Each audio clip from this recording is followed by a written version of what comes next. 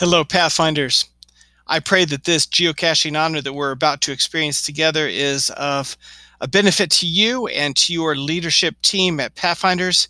It's summertime almost for many of you, and maybe that will give you a chance to get out of doors and experience something new while at the same time respecting and honoring the rules in your state or province or community regarding COVID-19. Regardless, I pray that this geocaching is fun for you sooner or later. Now, in this series, this tutorial, you will learn all the learning requirements that you need to do. The only things that you will have left to do outside of the time we spend together is to discuss the Bible texts and to go out and actually practice caching. Now, what you should do is either take a test with your instructor on the terms and words and ideas that you've learned, or when you're in the field, take a video, do some way of recording, showing that you know what these words and things mean in real life as you geocache. That's usually how I do it when I take a group out geocaching. I usually have them tell me all about what they are doing. Use the app, use the vocabulary, do some of the different kinds of geocaches that are available. That way you can earn by doing instead of just by testing. That's perfectly legit. But be sure you touch base with your instructor, the person who's going to sign you off and order the honor patch for you, to make sure that whatever way is acceptable to them and lets them know that you've truly learned something. By the way, my name is Mark O'Fell. I'm a lifelong Pathfinder. I have been a Pathfinder staff member for 31 years now. I have taught hundreds of honors. I've taught hundreds of children how to geocache, as well as many of my own family. In fact, recently, I celebrated my 10,000th geocache find. That was a big day for me. I come to you as the North American Division Honors Task Force Chairperson. What does that mean? That means that we look at the different submissions for new Pathfinder honors that come our way each year that are mailed to our office, and we try to provide brand new honors for you to earn and learn about each and every year. Maybe your club, maybe your director, maybe somebody you know have submitted an honor and had it approved. If so, you know someone special. Enough about me, though. Let's get into geocaching.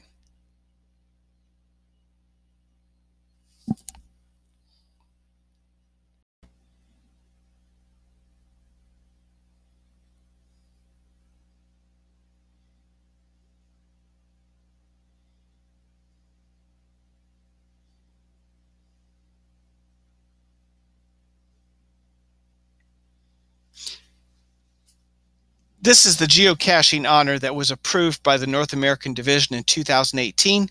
It is more up to date than the 2005 edition honor that is approved for general conference use. Basically, we have updated all the different tools and made it app-centric instead of device-centric, which was the old way of doing geocaching. This presentation will be available on social media and a variety of platforms, including NAD Pathfinders YouTube. This, along with many other training sessions for different honors and different types of leadership training, are available on our YouTube channel. If your instructor needs answer keys for this honor or for many others of the 600 plus honors that are available, they can go to wiki.pathfindersonline.org. My team is proud to announce that we even have the latest and greatest biosafety honor, complete with all the answers, available on wiki.pathfindersonline.org. Maybe after you earn the geocaching honor, maybe biosafety is the next one you earn.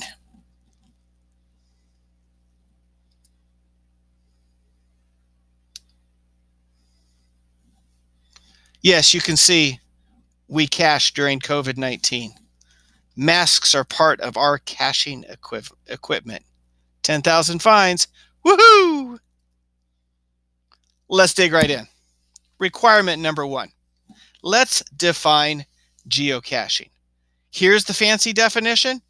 It is an entertaining, real-world, international, outdoor adventure game for GPS-enabled device users. Now, the basic idea is that individuals and organizations set up caches all over the world. You'd be surprised where you find one, even on the South Pole. Yes, there is. And share the locations of these caches on the internet. Geocachers then use the location coordinates to find the cache containers. Once the geocacher signs the log, they may log the find on the app or website for geocaching.com. Yes, to put it simply though, geocaching is people using million-dollar satellites and a phone app with GPS technology to hunt and find plastic boxes hidden in the woods. How's that for a definition?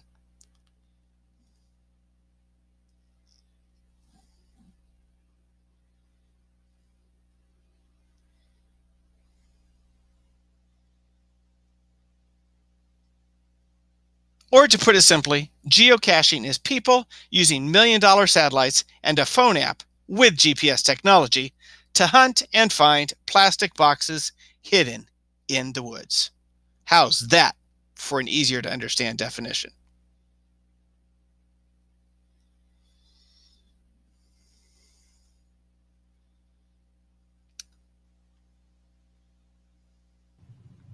Okay, now on for requirement number 2. Identify the technological tools necessary for geocaching.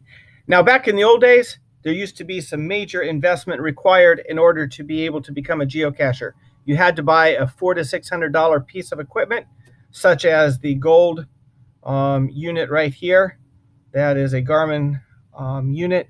That probably cost $600 back in the day.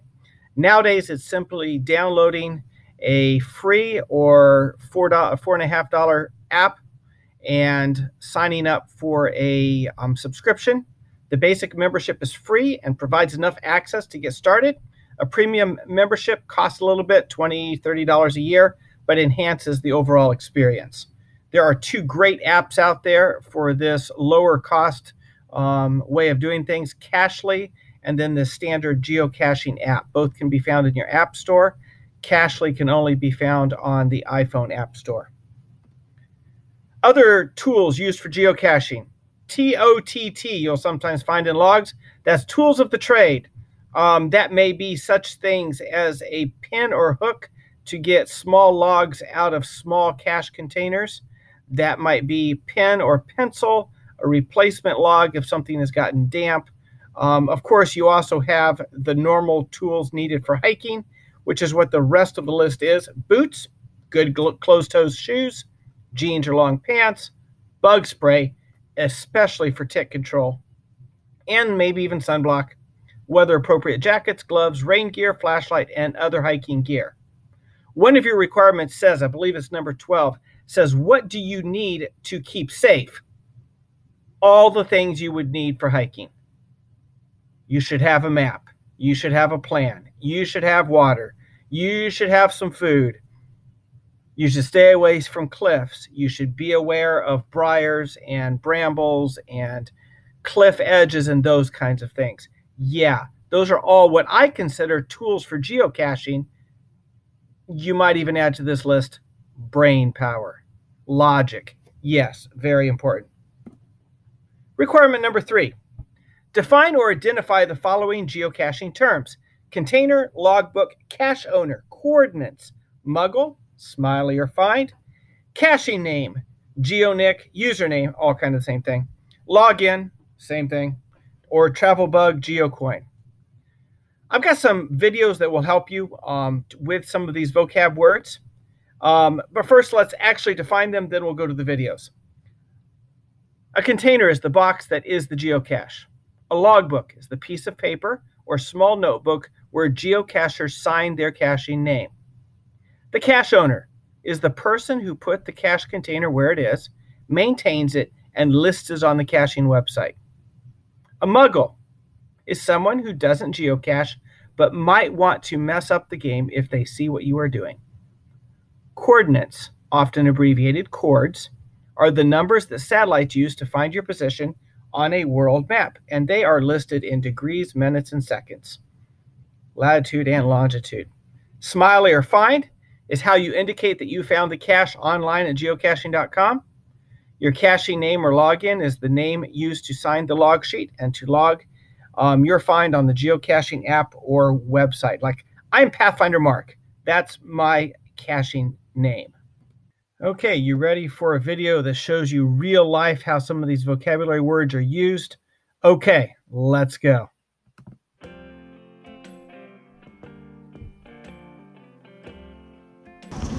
Hello, cachers and future geocachers.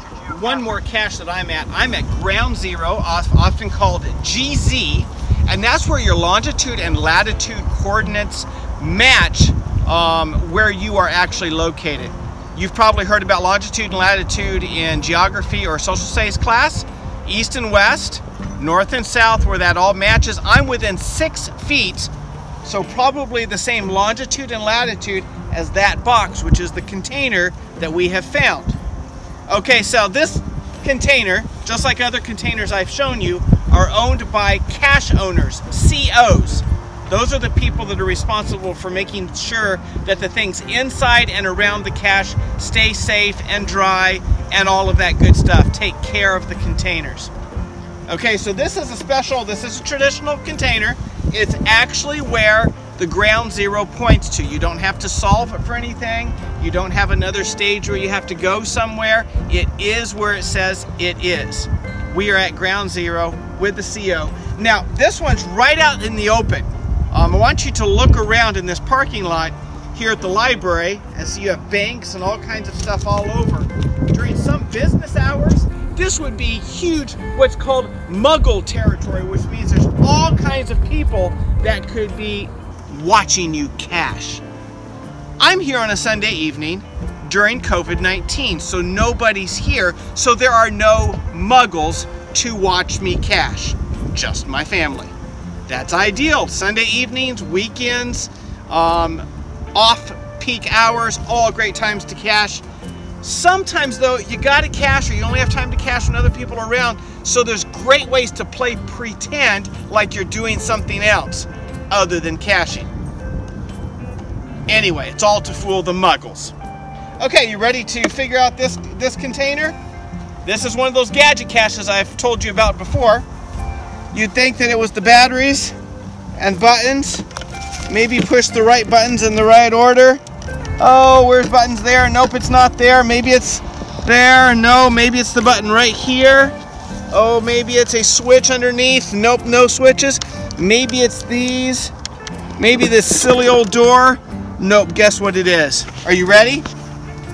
Are you ready? Watch this. There's a rock down here.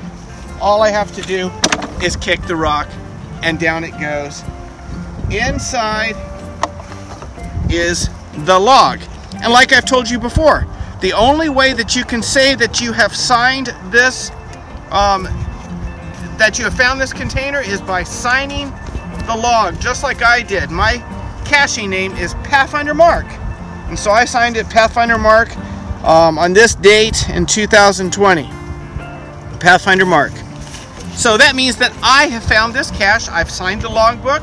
I can then go into my app and turn it into a smiley, which is my way of showing on the geocaching app or Cachely app or on the computer at home that I have found, and I can record finding this wonderful cache. Another vocabulary term is travel bug, also called a keychain or geocoin, that can be picked up from one container and dropped off in another container. It gains miles for each exchange. You may find one of these trackables, that's what another word for them, in a smaller regular sized container that you visit. If you find one, it's helpful if you have one to trade for it that you can leave so it can get mileage. But in many cases, you want to just take the trackable if you know you're going to be going to another geocache soon, where you can help it build mileage, because it builds up or gains mileage every time it travels from one cache to another. I like to pick up coins, especially when I am headed to an event that is a state or maybe a couple of states away, because I know that way I can take it to that event, find a whole bunch of other geocachers, and we can trade our coins that we have picked up, coins or other trackables, the old classic keychains and whatever, and we can get them mileage. Some have goals to go around the world, to go to all 50 states, to visit as many countries as possible, to land in a certain state or certain region, to make it to the town of somebody's birth, all kinds of goals. Many times those goals are written on the web page that is associated with each travel bug's tag number. Each of them has a distinct code printed on the back of the coin or on the keychain. In fact, the video I want to show you right now will zoom in and help you see a little bit more. Warning, there are some unique travel bugs out there. Enjoy.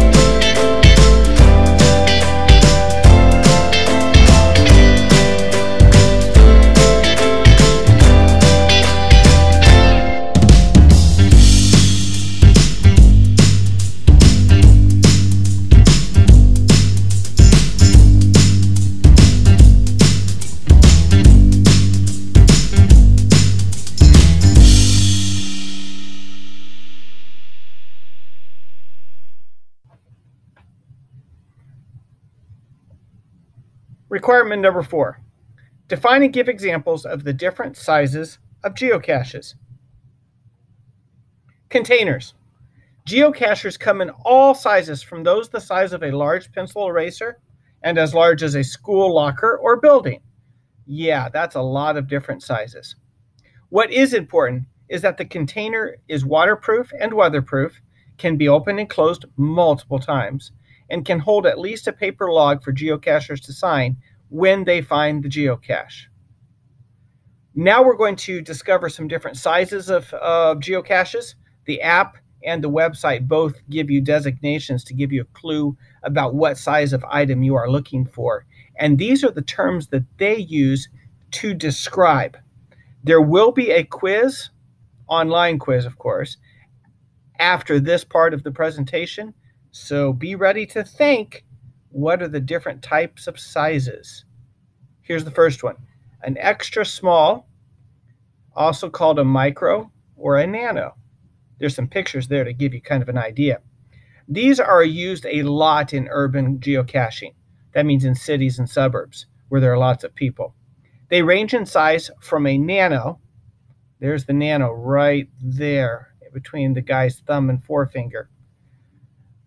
There's also bison tubes, film canisters, key magnets, and similar sized containers. They are all smaller than a man's billfold, some much smaller. But that's the size extra small, micro, or nano. Small. Small containers are used in some urban, many suburban, and even country geocaching settings. These containers are similar in size to a man's billfold.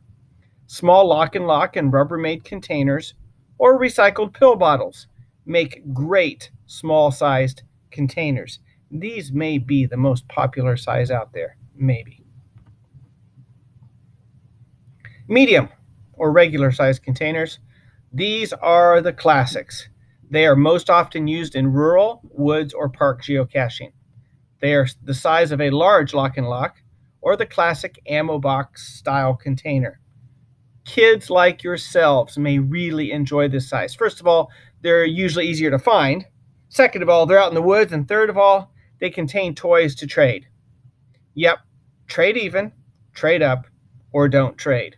So take along with you some of those penny store kind of things. Maybe it's some pretty pencils. Maybe it's some other tools. I'll give you a video later that shows you some other things that you could choose. But take along something, especially if your app tells you that you're going to have the chance to find a medium or a regular sized geocache. Then, of course, there's large geocaches. There aren't very many of these. The original geocache would have been considered a large container. It was a 5-gallon bucket in the woods near Portland, Oregon. Now, 5-gallon paint buckets, old coolers, treasure chests, large treasure chests like I'm standing in front of there, and even storage lockers all fall into this category. These are relatively rare and can be very unique hides. Then there's a category called Other. Virtual caches and earth caches fall into this category, as well as odd-sized things like maybe a super small Ziploc attached to a metal lawn ornament, or maybe a PVC pipe that is mostly buried underground. These don't fit the normal designations, and so they are categorized as Other. We'll talk about what virtuals and earth caches are soon, so hang tight.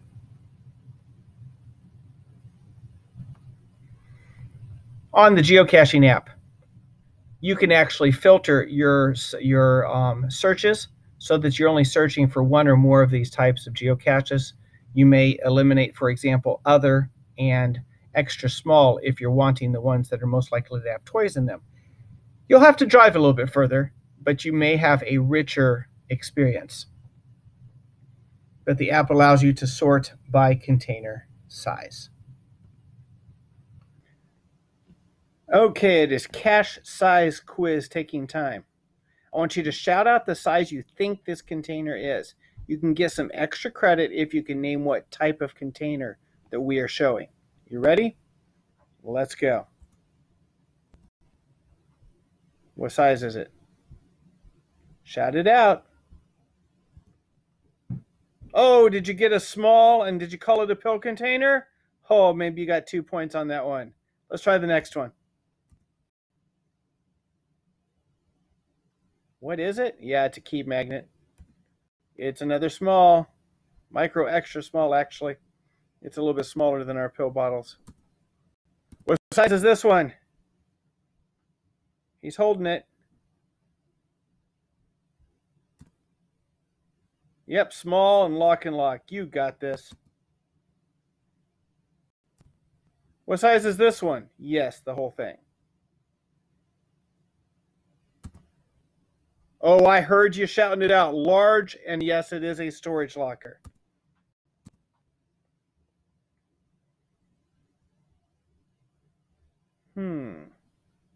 What do you think? Do you have this one? Other? And if you got Earth Cache, man, you should give yourself 2 extra points for that because we haven't even really talked about Earth Caches yet. How about this one? What size is this one? You're right, micro or extra small. And that's a nano or a micro bison. What about that one? You're right, that's a regular or medium, and that is a classic ammo box. So what was your score? 7 sizes, 7 descriptions. Did you score 14? Oh, should I say 15 since that Earth Crash was worth 2 extras? 15 points? Did you get all 15? I hope you did.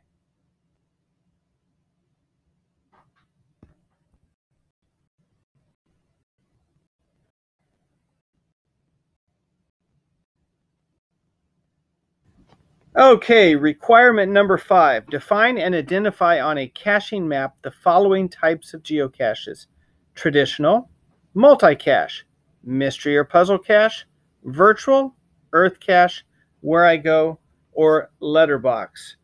Do you have your pencil sharpened? Here we go. Those are what the icons look like on your geocaching app or on the website. Traditional cache, the green box, the most common type.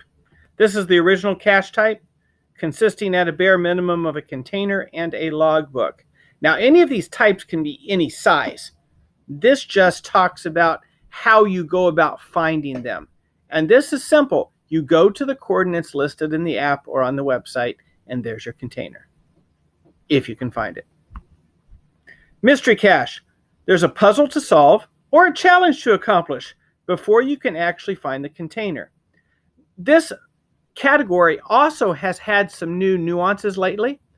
There's now something called challenge caches, which means that you have to do other tasks like find 10 virtuals, or find all the earth caches in Georgia, or find 100 geocaches in one day, or find a geocache every single day of the calendar year.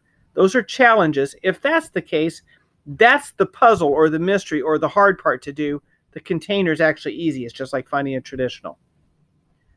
Another type of puzzle or mystery cache is the type that they will publish really hard something or other that you have to figure out at home.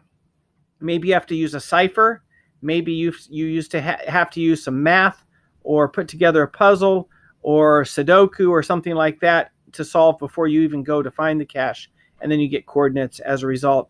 Sometimes you have to go to a historical marker or a special place to find numbers on a sign or numbers from some people before you can actually find the coordinates for the final container.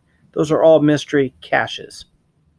Multi-cache. You visit multiple locations and find additional clues or coordinates for the final cache. Sometimes you'll end up finding 3 or 4 containers in a row, and only the last one has a log.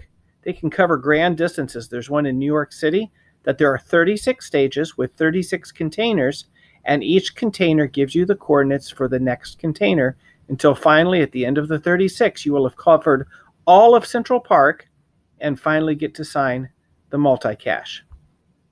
Earth cache is one of my favorite types. This is a virtual find. There's no container. It leads you to a hydrological, water, or geological rock location and lesson. You send answers to the cache owner, CO, to verify your find. In fact, there's a whole honor you can earn just with earth caches called geological geocaching. Yeah, you can get 2 for the price of 1. Virtual caches. This also is a virtual find. There's no container. It leads you to a historical or special location. You send answers to the cache owner, CO, to verify your find. Letterbox hybrid. These aren't very common.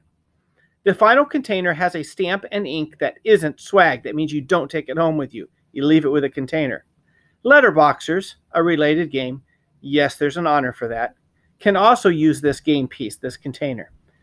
There may be fancy compass-based directions used to find the final container. Letterboxes.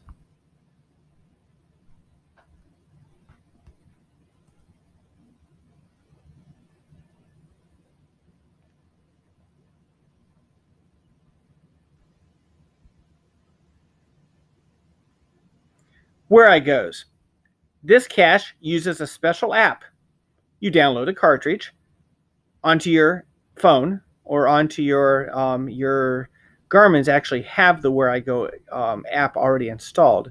You download the cartridge, then go from physical location to location to get extra steps or clues. You have to be within a certain feet of certain coordinates for the app or cartridge to enable and tell you the next step. The final location has a container and log. Now, this category has largely been replaced by a new adventure called Adventure Lab caching. That's just started to take place since about 2019. Event cache. This is an extra. If you don't remember this one, that's okay, but they're a lot of fun. You can hang out with other geocachers at organized area events. Events, mega events, giga events, and even CETO events exist. They're all event caches. Requirement number 7 is actually a type of cache. It's a type of event. What is meant by cache in, trash out, or CITO? This is an event type of cache that's held biannually. COs host parties to clean up an area. Trash bags, gloves, and other materials are necessary and are often provided by the cache owner. Also, CETO is a philosophy that we leave the forest or area cleaner than we find it. Take a trash bag with you, even if you only brought out 2 things when you left from your geocaching expedition. You would leave the forest cleaner than it was. My guess is many of you live in an urban or suburban environment, and you may think, isn't geocaching something that's just done in the forests and woods and trails? There are plenty of geocaches in those kind of locations, and those are actually a lot of fun to do. But sometimes geocaching is just as fun, and in fact, maybe even more puzzling and interesting because of the unique places that urban geocachers have to hide their caches. They've got to keep thousands of muggles from discovering them, but yet make them accessible to geocachers. Join me as we watch a video.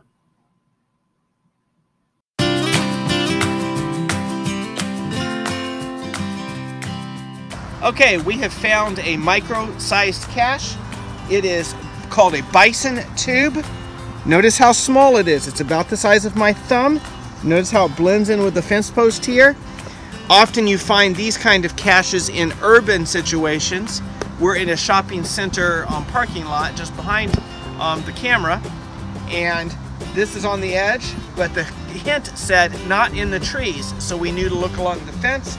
We're looking for a micro, in this case a bison tube. So another type of container, bison tube. We have a key magnet. This is a big green box. Key magnet in a big green box. And right underneath there, it's magnetic. And all of a sudden, you would never know that it was there. Okay, another urban hide. You see it's another bison tube. But notice this one's hanging, it's dark colored, hanging on a tree. Unless you knew it was there, there's no way you'd know. Zoom out, it's gone. Only a cacher knows.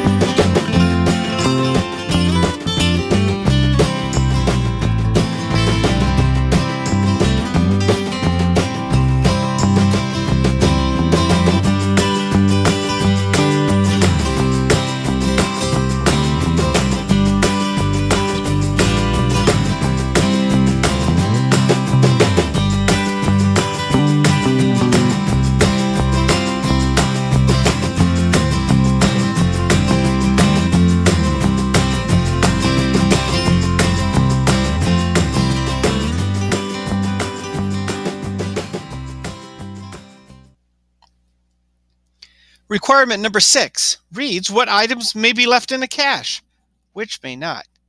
Okay, a general rule of thumb, if it's going to go bad or going to get squishy or can't handle wet very well, don't leave it in the cache, unless it's in a Ziploc. But even then, don't leave food. Animals like your food. They can destroy caches. Okay, but here's the official way to say it.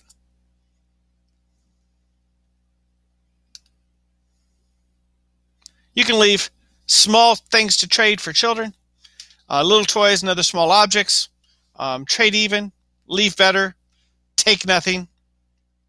Take nothing unless you leave something. Things not to leave, food, including sweets. These get soft and gooey and then leak and attract animals. Not a good idea. Don't leave advertising or promotional material. or anything that is not family friendly. Geocaching is a family friendly activity. Make sure you help keep it that way. Picture I'm showing you right there is the original can of beans, old can of beans, original can of beans that was left in the original geocache in Portland, Oregon. Yeah, that was before they figured out that leaving food in geocaches was not a good plan.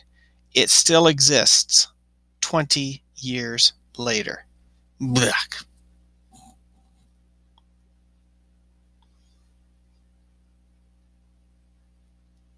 I'd like to show you a video of some of the stuff that my family and I leave in geocaches. The list is actually rather broad. A lot of it can be purchased at a Target or other type of store, Target, Oriental Trading Company online, Walmart. If you can think of party items, that kind of style of thing, or small cars, or stickers, or other small toys that can fit in a variety of small containers that you've seen, that's probably the kind of thing that would make a good tradable item. Enjoy the video.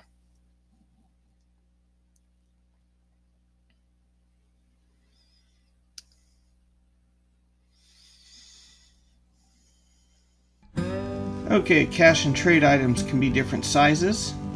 This is our cache and trade stack that we're about to put into our caching bag. You see that they come in all different sizes because there's all kinds of different cache containers. We chose some Christmas themed items just because they were on sale, and because cache items often hang out in a box for a long time, it just might be Christmas by the time some kid finds this and trades for it. Maybe we make somebody's Christmas special. Requirement number 8 says demonstrate 2 ways of finding the location of a geocache in your area on a caching website or caching app. Okay, first on the geocaching app. You start off with a map view that shows everything. I'm showing this over Washington, D.C., which isn't too far from me, but I didn't think you were too interested in the caches I had done in my own neighborhood, not to mention that kind of online, that would not be safe. But anyway, there's all the caches in Washington, D.C., many of which you can see that I found. Now, once I'm in there, I can use the search. If I use the search, the magnifying glass, I get this icon up on the top where it says location, geocache, trackable, or geotour. If I hit location, geocache, or geotour, each of them is a way to search for things near my home. But that's more general. Geocache is helpful if I have a specific GC number that I'm looking for. Geotour, that's a lot of fun, but beyond the scope of this basic honor. Feel free to click it sometime, see if something's near you. One of the other ways is to click on the word filter. Actually, it's a funnel up here in your app, and you will get a screen that says filter. And one of the options you can click is geocaching types. I've chosen Earth Cache, Virtual, and Where I Go, and got rid of everything else. I also changed the difficulty and terrain to between 1 and 3, so it makes it not quite as hard. I'm not looking for the ones on top of the towers or the ones that are super, super hard to find, kind of medium. As a result, notice how my map has changed from beginning to end. There aren't as many options. There are only the virtuals, Earth Caches, and Where I Goes. It's focused or filtered my results. Of course, I can then click on any of the icons in my app and read the description and hints just like I've shown you to do already. What about on the website? Go to geocaching.com, make sure you log in. Then in the search bar, the location bar here, type a location or use your home location. That's one of the drop-down menus. Then it will pop up a whole list down here. You can click on the map, find something nearby. Another way to find things that are of interest to you close by is to click on the hot buttons, events, most favorites, newest caches. Those will all help you drill down to find specific types of caches near your location. Another way, of course, is to type your zip code right there. Type your zip code or town name. That will help as well. Requirement 11. Read and discuss Matthew 6:19 through 21 and Jeremiah 29:13, and determine their relevance to geocaching. Here's what the Bible texts say. Matthew 6:19 and 20 says, "Do not lay up for yourselves treasures on earth where moth and rust destroy and where thieves break in and steal. But lay up for yourselves treasures in heaven where neither moth nor rust destroys and where thieves do not break in and steal. For where your treasure is, there your heart will be also." Jeremiah 29:13 says, "And you will seek me," referring to God, "and find me," God, "when you search for me with all your heart." Now, I want you to pause this video in just a moment after I read through the discussion questions. Simply pause on this screen, and whoever you're near, they've become your discussion partners as you discuss how these Bible texts tie in with geocaching. Here's some discussion starters. Number 1 says, how are these Bible texts like geocaching? And how are they different? Number 2, what are examples of moth and rust that you find in geocaches? What's the comparison in our spiritual lives? Number 3, what treasures in heaven can geocaching help you store up? And are there ways geocaching could keep you from storing up heavenly treasures? Number 4, some geocaches are really hard to find. Others are really easy. The difficulty rating tells you how hard it might be to find. What difficulty rating does Jesus declare he is? Yes, enjoy that discussion. And finally, number 5, who is ultimately worth searching for in real life? Okay, pause it now. Talk about it.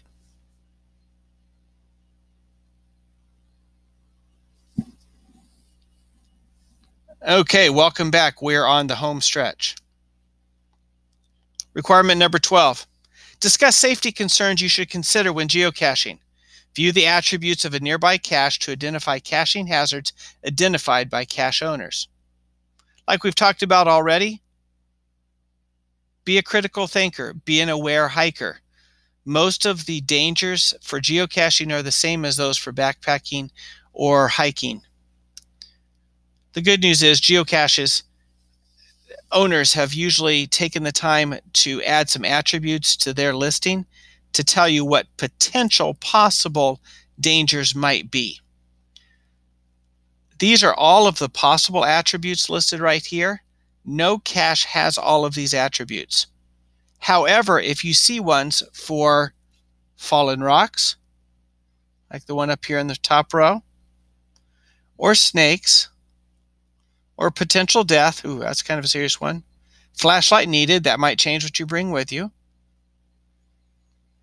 Hunting season, that means you should know when hunting might be happening. Mining, that means there might be open mines that you might want to be careful and not get in there. Mines can crash and collapse and have deadly gases. Poisonous plants. Down on the next line,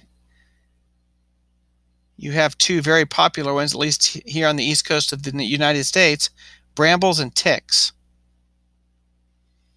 All of these might help make you aware so that you can prepare to geocache safely. Requirement number 9. Use the following features or their equivalent on a GPS receiver and website or caching app. Find by GC code. Find by location. Filter locations. Compass. Map directions. Description. Previous logs. Hint. Several of these you have already seen as part of some of our video tutorials, but I want to make sure I have one more final video tutorial for you that's several minutes long that will help make sure you know what you need to know to go geocaching. Here we go. Here's the video.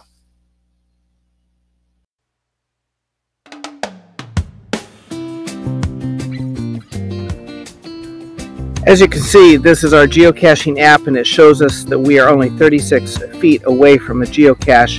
The title is at the top, Geocache. Geo-Rick hates rocks but loves boulders. That could be a hint. It's going to show us that we need to navigate to our right. I'm going to switch to the map view. And there on the map view, you can see that there are some topo lines, some river features, all that kind of stuff. We know we're close to a creek. We've got some topo lines going on.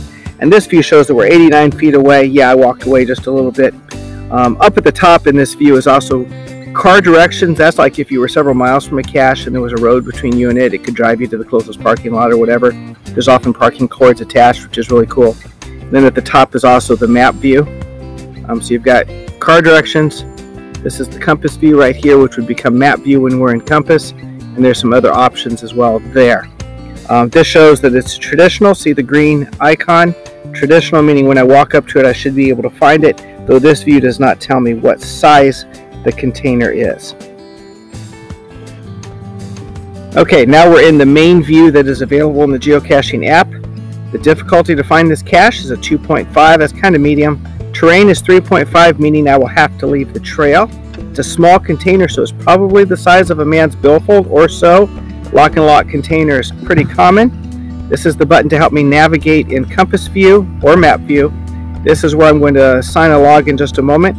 Title you see here again, the GC number. Unlike the title, the GC number is distinct to this very cache. There is no other cache on the planet ever that it shows that it is a traditional find, like we talked about already, available to premium members. So let's go. We're walking closer. There's a description about in the title about how he likes boulders but hates rocks. Well, as you can see, there's a huge boulder pile up ahead of us. So we are presuming that that title was a clue because there is no trail close by, really. We left the trail about 150 feet back. And in the summertime, there's lots of brambles and prickers here. There's a terrain rating of 3.5 on this cache, if I remember right, which usually means a bit off the beaten path. As you can see, we're getting up close to the rock pile. Let's dig around a little bit, and we'll tune in again and see how we did. Around to the back side of the rock pile. That's kind of common because they don't want to have a geocache accidentally found by somebody called a muggle. Muggle is a vocab term you need to know. Muggle means somebody that is not meaning to find it, but does anyway. As you can see, there's a piece of wood unnaturally stuck in that hole. That's a huge clue, visual clue.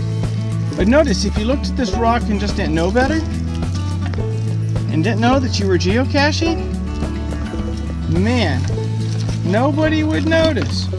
Okay, Alec, let's go make a grab.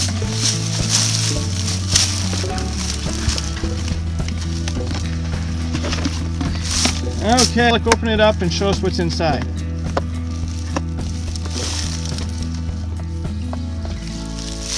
Okay, now what does it always have no matter what?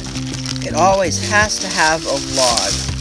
This is the piece of paper that you'll sign with your geocaching name. It's not your real name. Like my geocaching handle is Pathfinder Mark. So that's what we will be signing right there, along with the date. You see all those dates of other people that have found it? What's some other things that you see in this one, Alec? In this one, there are a lot of tradable items. Tradable? Yep, tradable. That's another one of our terms, isn't it? Yeah. Including a fake $10 bill. That's kind of funny. Boy, that's supersized. But all kinds of tradables. And tradable means if you like something you see in the container, you trade it for something you brought along of equal or greater value. Katie loves tradables. Okay, so here you go. See, it's a lock and lock, spray painted. Yeah, that helps it blend in. Lock and lock keeps it water seal tight. If you ever decide to make your own, wait till you've been out in the field for a little while and figured kind of how they are before you try to find your own. Things that get wet or destruct when they get wet are not a good idea, but this container is a wonderful idea, and the log has a Ziploc, another great idea. So we've got some words we've used here. We've had tradable, log, container. Man, we're going to get this vocab solved.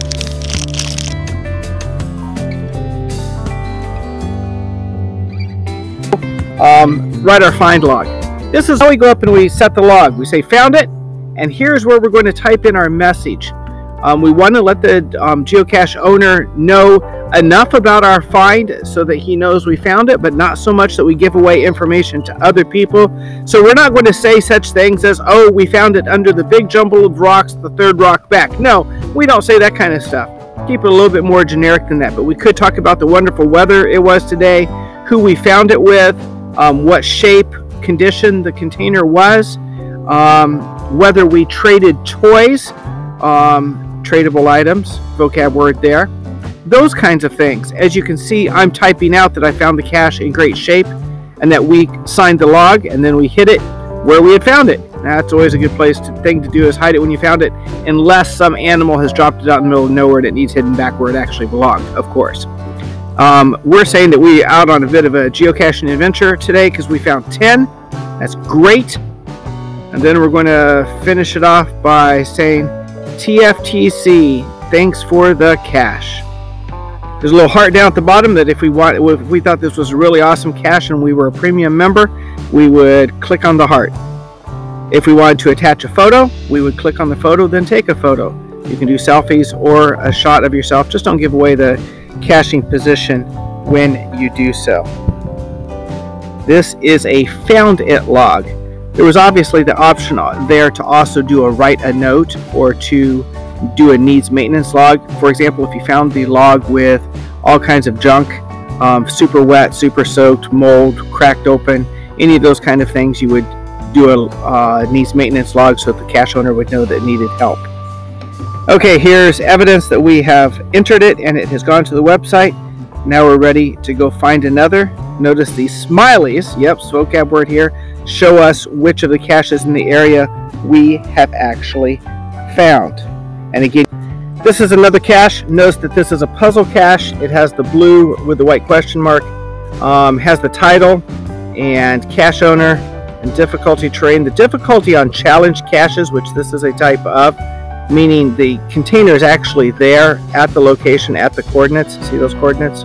But that you have to have succeeded in doing something before they let you log your find online. And we'll go more into detail on that. This one has been found 15 times. 2 people have considered it a favorite. You may notice that this is a slightly different interface than the one we used before. That's true. This is Cachly, another geocaching app that, especially if you're a premium member, it's really worth your while. It has deeper maps, a lot more information, a lot more tools that you can use to customize your experience than the standard free geocaching map. Definitely worth the $4.99. Okay, so let's look at the description. I hit description. Here it tells me what I need to do in order to log the find. This one's simple. I have to have found 10 other challenge caches somewhere in the universe. It will even, if you hit the Project GC button, it will even open up a new window that you log in there. Project GC is the same login as geocaching.com, and it will check to see whether you have qualified. And if you have, then you can sign this log after you find the physical log. Some other things that you find here. Hint. This would give you some clues about where to find it if you needed the hint. Usually you try to find it without the hints, at least for a little while. Logs, you can click on that and see a whole bunch of logs of other people who have found it and any comments they left. It also tells you the last time somebody found it, which wasn't too many days ago. Personal note is where you can store information that only you can see. Really helpful if you're on a multi-stage, multi-cache. And of course, any images. Sometimes those are helpful as a hint too. Sometimes they can be a dead giveaway and way too much information. You have to be wise with those. That's pretty much it. Mystery puzzle that is of the challenge type with a different interface called Cachly. But anyway, hopefully you enjoyed our overall adventure in checking out some geocaching apps to do geocaching. Cachly is only available for iPhone players.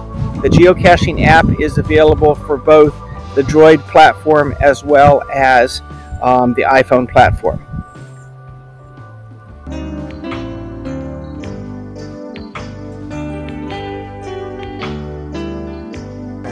Okay, there's another type of geocache. These are regular sized or normal caches, but these are slightly unusual. Birdhouses. They're not really birdhouses. And this one here you have to get into with a little bit of a snap. This one's unusual. This is part of a series called gadget or pseudo gadget caches. Once we get in, we'll show you more. Inside, it's called Evolution of a Rest Stop, and inside you have a man using an outhouse. This is at a rest area. And the container that you sign, bison tube, but it's attached to a toilet paper roll. Boy, those are gold during COVID-19 now, aren't they? There's the bison tube. You screw that open and sign the little log inside.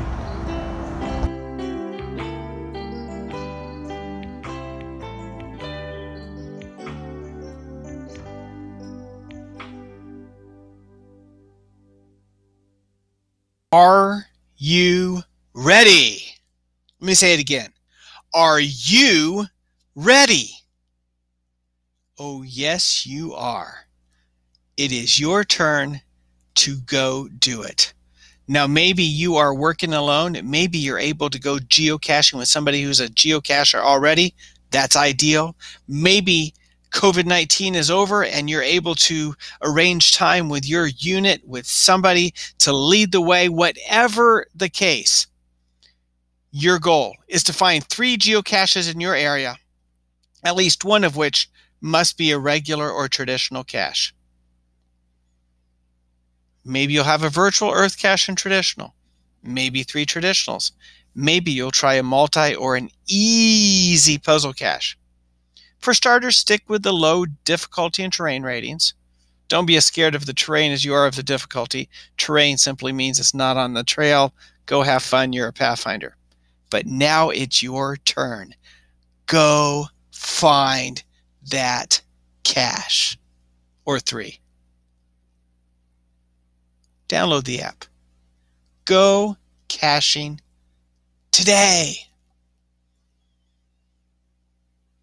Instructors. Of course, you can find this video, or may have already found this video at YouTube on the NAD Pathfinders channel. Make sure you subscribe. That way you can continue to receive top-notch resources as we create them for you. The worksheet for this honor is found at bit.ly Geocaching Honor Worksheet. The slideshow download, if you wish to modify it for your own personal uses, feel free. This slideshow can be downloaded at bit.ly Geocaching Slideshow. And of course, wiki.pathfinders.org. We couldn't do it without them. We are so glad that all of the contributors there have provided so many wonderful answers for this and many others of the Pathfinder AY honors. God bless. Let's go geocache.